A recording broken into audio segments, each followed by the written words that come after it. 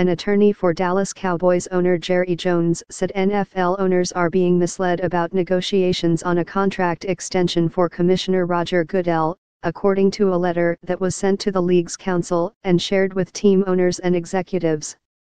A copy of the letter was obtained by ESPN.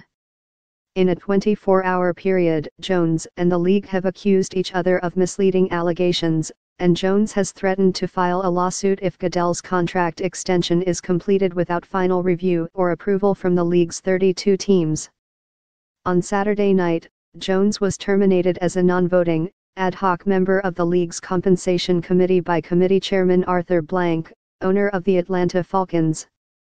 Blank cited Jones' expressed intent to sue the league and members of the committee during a November 2 committee conference call as a reason for his action.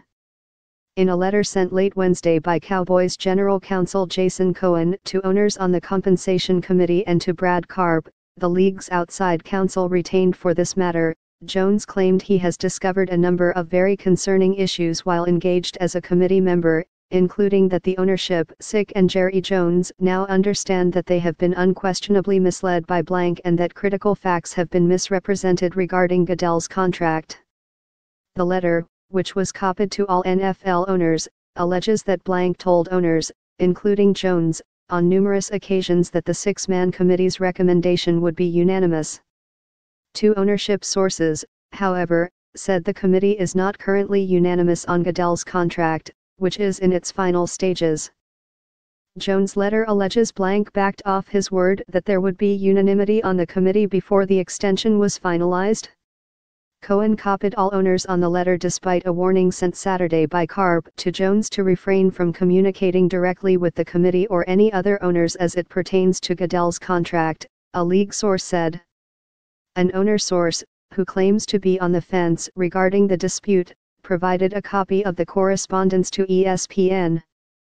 It was verified by 2 other sources. The tone of the letter paints a specific conflict between Jones and Blank under the larger context of negotiations and league protocol.